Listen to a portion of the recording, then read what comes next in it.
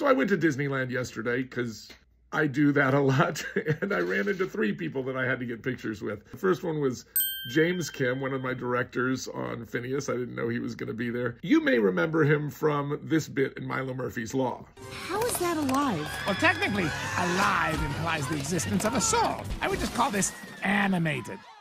And expertly storyboarded. James Kim. The second one was this guy wearing a Doofenshmirtz Evil Incorporated shirt. And I saw it and I said, hey, could I take a picture of you with your shirt? And he said, yeah, no one's ever asked me that before.